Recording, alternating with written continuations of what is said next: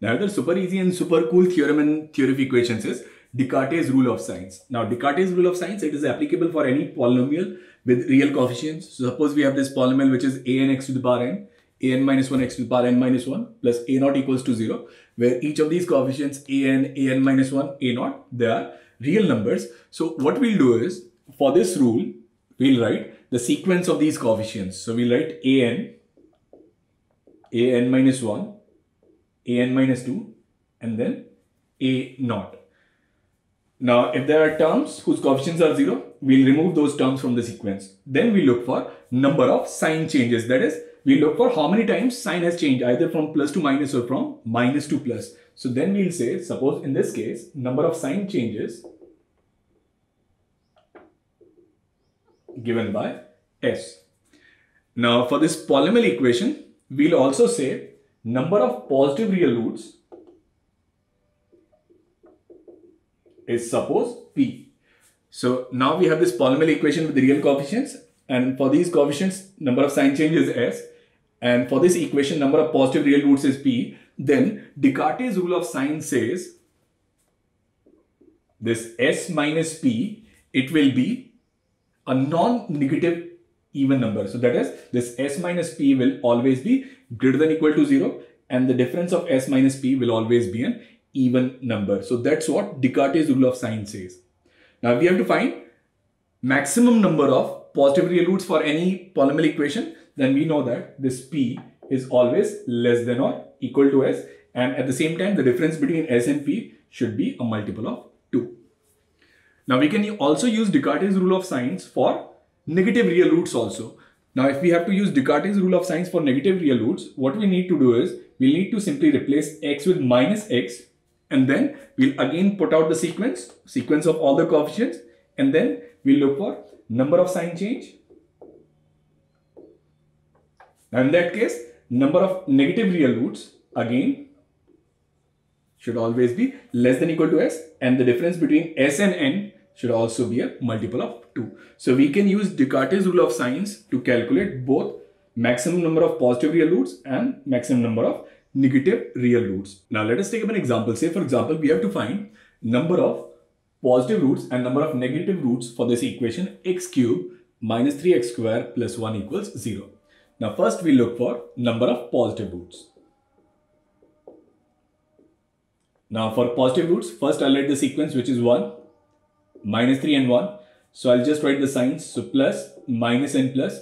So here I see sign changes from plus to minus and then from minus to plus. So in this case, number of sign changes simply 2. Now Descartes' rule of sign says this S minus P should be a non-negative even number. So that is, S minus P should be greater than or equal to 0. That is, P should be less than or equal to S. Now difference of S and P, it should be an even number. So in that case, we'll have two possibilities. Either the value of P is 0 or the value of P is 2.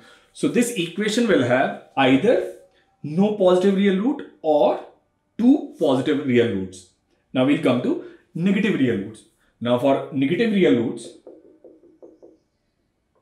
we'll replace x with minus x. So if I'll replace x with minus x, I'll write minus x cube minus 3x square plus 1 equals to 0. So I'll get minus x cube minus 3x square plus 1 equals to 0. So the signs are plus plus, minus minus and plus. So there is only one sign change. So in this case, the value of S is 1, and we know that S minus N should be greater than or equal to 0.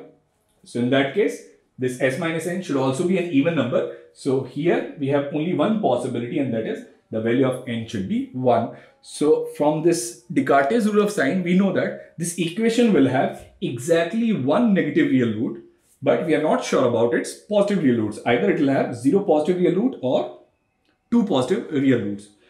Now, in order to decide either it is 0 or it is 2, we'll use something called as Bolzano's theorem, which we generally use in calculus. Now, Bolzano's theorem says if we have a continuous function fx and there are two numbers a and b such that fa and fb is less than 0, then at least one root of the equation fx equals to 0 will lie between a and b. So any polynomial equation is a continuous function. So what we will do is, for this polynomial equation, we'll find the value of f0. Now, if I'll put x as 0, I'll get this value as 1. And if I'll put x as 1, I'll get this as 1 minus 3 plus 1, which is minus 1. So I can say f0 into f1 is less than 0. Now, Bolzano's theorem says at least one root of this equation will lie between 0 and 1. Now, because Descartes' theorem already told us either it will have no real root, no positive real root, or two positive real roots.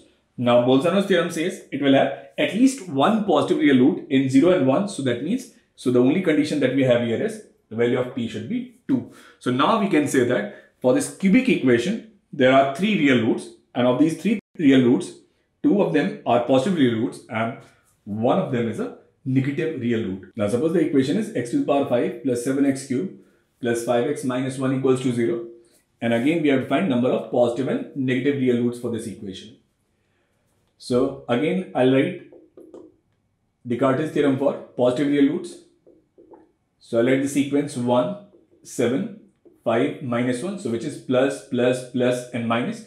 So number of sign change, it is 1. Now s minus p should be a non-negative even number. So that means we are left with only one possibility, and that is the value of p should be 1. So now we know this 5th degree equation will have exactly one positive real root. Now what about negative real roots? So for negative real roots, I'll replace x with minus x. So minus x to the power 5 minus 7x cubed minus 5x minus 1 equals to 0. So minus, minus, minus and minus. So there is no sign change. So when there is no sign change, value of s is 0. Now n, it cannot exceed s. So that is the value of n is 0. So in this case, we have got the exact result, and which is Descartes' rule of sign says this equation of 5th degree will have exactly one positive real root and no negative real root. And that is this equation will have exactly one real root.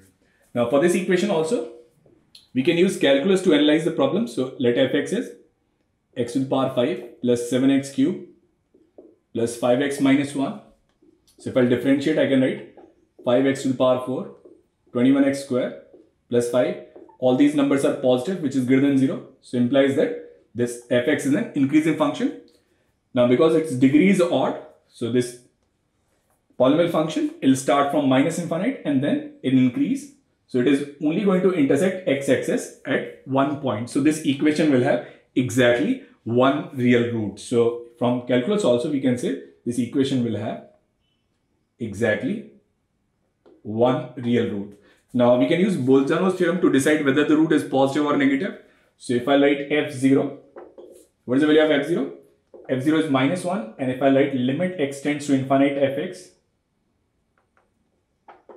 So now when x tends to infinite, x to the power 5 also tends to infinite. So that is the value at 0 is minus 1. So this root will lie between 0 and infinite, so which makes it a positive real root. So this equation will have exactly one real root, and that real root will be a positive real root.